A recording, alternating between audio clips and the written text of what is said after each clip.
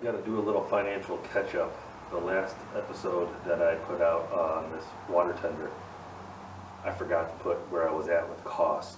So the last episode I used just the spray paint regarding materials that cost me money, and that was $9.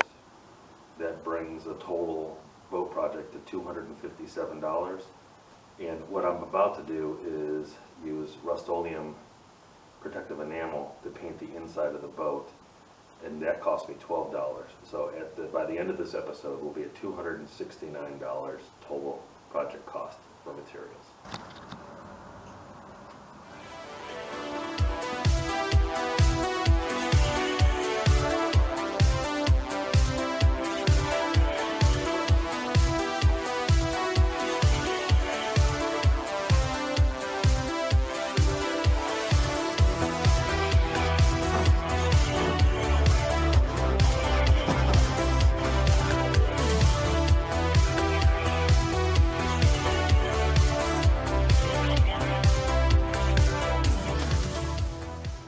Okay, that's it for the interior paint. It looks much better, a lot brighter. Even got up underneath the seat there. So, the next video after this will be gel coating the bottom of the boat.